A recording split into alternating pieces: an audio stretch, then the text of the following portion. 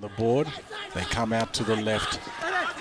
The Telikom affiliated leagues confederate trials have been deferred by a month. PNG Rugby Football League CEO Stanley Hondina, in a statement, said the deferral was in line with the directives issued last week by the pandemic controller, restricting gatherings to no more than 20 persons. So Intente throws it out at long. The trials were originally scheduled to begin in Kokopo on Thursday, October 7th, followed by matches in Port Moresby, Minge and Lae, taking place on Saturday, October 9th.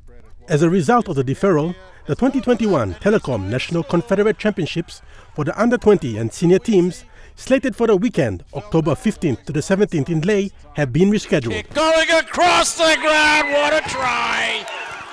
The Telikom National Confederate Championships and the All-Stars Challenge will be postponed and reviewed after the month. PNG RFL stated that they will comply with all directives issued and will continue to do so. Huxley Lovai, Chukai Sports.